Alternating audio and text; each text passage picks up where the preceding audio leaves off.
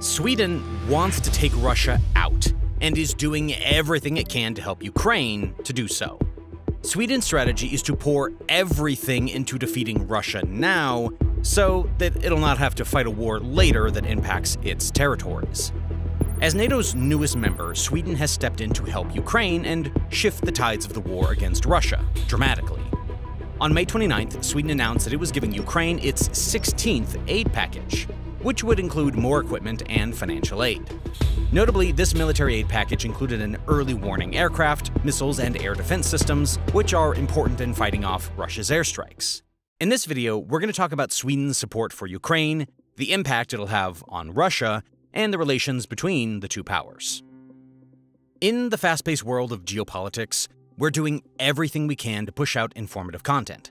Sometimes this is difficult to do because Putin's bots and the algorithm, but you can help us out by liking our videos and sharing them too.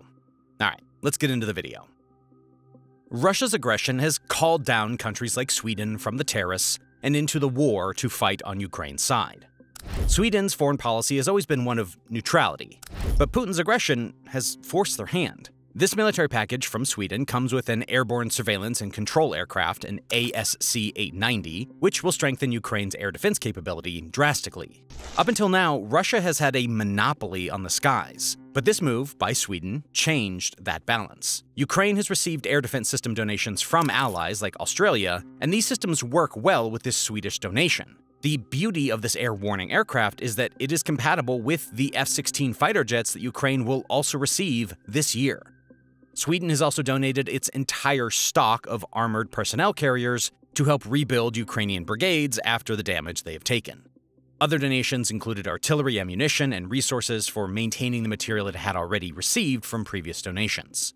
Sweden's defense minister, Paul Johnson, commented on the donation, saying, "Sweden will donate a new military capability to strengthen Ukraine's air defense. Package 16 will be the largest military aid package yet at 1.16 billion euro. Sweden will donate airborne surveillance and control aircraft ASC-890 to Ukraine. On top of this, Sweden is also looking to donate a number of advanced medium-range air-to-air missiles, or AMRAAMs, which Ukraine will use in its ground-based air defense systems. The Swedish Defense Research Agency is also stepping up to help Ukraine so that it can establish a defense research institute of its own. This commitment to helping Ukraine goes beyond just sending aid. Sweden wants to make sure that, in the long run, Ukraine has systems in place to help it protect its own sovereignty. Ukraine's command and control capability is also getting a facelift, because Sweden is donating terminals with satellite communication subscriptions. According to the ministry, the donation will entail a temporary decrease in Sweden's defense capability, which will be addressed by procuring additional S-106 Global Eye aircraft and advancing previous orders for 2 new Global Eye aircraft. Sweden will also purchase new armored vehicles and missiles to replace the donated ones.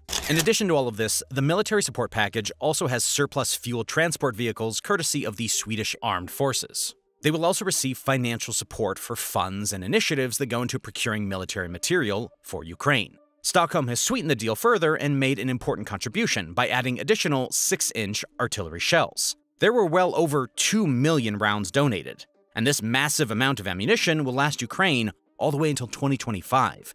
But hopefully the war is not going to get that far. What we need to know is that Sweden has been standing behind Ukraine since the beginning of the Russian invasion. And to date, they have donated 43.5 billion krone, which is about $5 billion US. Coupled with this earth-shaking donation is something else that is going to cause a lot of trouble for Russia. Unlike more reserved allies, Sweden has boldly given Ukraine the right to use its weapons on Russian soil. The May military package is not the only military aid that Ukraine has received so far. In late February, Sweden also announced a $682 million aid package. The highlight of this particular package was that it was geared towards maritime support, including underwater weapons like mines and subsea drones. Half of the money from this donation also went to purchasing 10 new armored combat vehicles that will be ready for Ukraine in 2026. During a press conference, Defense Minister Johnson made it very clear that Sweden was in this for the long run, stating, "We will continue to support Ukraine for as long as it takes." Even before its most recent package in May, Sweden stepped in to help Ukraine secure its energy supply after it took some hits from Russian missiles and drones. The aid was spent on energy items like generators, transformers, and solar cells. Right, at this point, I'm sure that you're noticing that all of the help that Sweden has given is military at this point. The nature of the packages Sweden has been giving Ukraine communicates very clearly that the intention is to take Russia out. Now, with this recent May donation, Sweden may be able to do so. The most decisive damage to Moscow has been this May. But ever since Sweden joined NATO before that, it has been working overtime to help Ukraine. On the 7th of March in 2024, at a ceremony that took place in Washington, D.C., Sweden finally became a NATO member since its application 2 years prior. NATO's Secretary General Jens Stoltenberg stated that Sweden joining NATO was such an asset because it boasted a first-class defense industry and a top-notch military. As soon as Sweden became a part of NATO, Russia knew that it was in for it. And even Ukraine's President Zelensky commented on the addition, saying that one more country in Europe has become more protected from Russian evil. It is very important to notice that Sweden's application to join NATO coincides with Russia's invasion of Ukraine. From the get-go, Sweden was working towards a way to step up and do more with the international community. The first thing Sweden did was reverse its permission to supply Russia with high-grade military aid. Then, in August of 2022, Sweden donated a military package that was worth $46.8 million. During a press conference about Sweden's support for Ukraine, Sweden's Prime Minister Magdalena Andersson made it clear that it considered Ukraine a close friend and an ally. At the same press conference, Swedish Foreign Minister Ann Linde also made the bold assertion that as long as the war is going on, Sweden would be offering support for Ukraine. This package included weapons like anti-material weapons, air defenses, and light vehicles. A year later, on the first anniversary of the war, Sweden pledged that it would donate 10 Leopard 2A5 tanks to Ukraine. This beast is a German war machine designed by the German company Krauss-Maffei-Wegmann. The entire tank is decked with a 4.7-inch smoothbore gun, a 0.3-inch coaxial gun, and an anti-aircraft machine gun. Along with the tanks, Sweden also donated some Hawk systems and important parts for the Iris-T anti-aircraft system in cooperation with Germany. As it stands, Sweden's total aid to Ukraine is over $4 billion spread across 16 packages. Sweden is also among the few nations that have given Ukraine its weapons timorously and stepped up its commitment each quarter. Zelensky has complained that some of its other allies proposed certain aid, but delivered it months later when the need for it vanished. Now, before we get into that, I quickly wanted to answer a question we recently got asked. A lot of you guys want to start a YouTube channel, but you're camera shy or just not comfortable putting your face out there. In fact, this channel is a perfect example, and that's why this channel has no face on it. Luckily, you can still grow a YouTube channel even without showing your face or giving up your privacy. This channel is living proof of that. In fact, here are just a few examples of channels that have started in the last 12 months and grew an audience without showing their face. They have gotten millions of views and made thousands of dollars from them.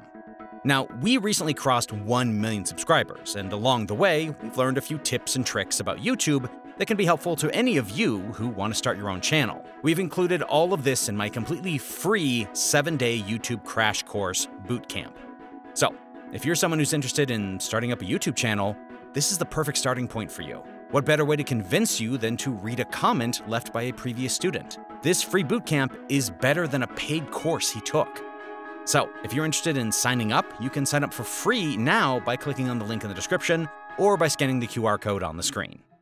The only thing that Ukraine is waiting on now is Sweden's fighter jet aircraft, the JAS-39 Gripen fighter jet. This jet is so popular because it is light and highly maneuverable and can be used for offensive operations. It can also be equipped with other powerful weapons like Meteor air-to-air missiles, Taurus cruise missiles, and guided bombs. Stockholm has said that it is working on the possibility of opening the Gripen system to the world, and Ukraine is very excited about this. While Kyiv waits for permission here, Sweden has also donated its entire fleet of PBV-302 fighting vehicles to Ukraine. This donation is of hand-me-downs, as Sweden has retired this design for fleet for a later model. This vehicle was decommissioned in 2014 and replaced with CV-90 IFVs. Despite this, it is still a high-mobility infantry fighting vehicle armed with a 0.8-inch Hispano-Suiza HS-804 automatic cannon, which is mounted on the right side of the vehicle. As a secondary weapon, the 0.3-inch machine gun can also be used by personnel in combat. This donation should not be looked down upon because these machines are of good quality and will help the Ukrainian army. The vehicle weighs in at an impressive 12.3 tons and is armored in a way that can help it withstand 0.8-inch rounds. In terms of design, the driver of the vehicle sits up front, and it also has room for a gunner, a commander, and 5 other soldiers in a landing compartment.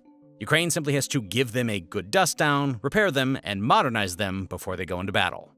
Perhaps the most generous of all the donations that Sweden has made is one of its 2 prized Saab ASCC 890 airborne early warning and control planes.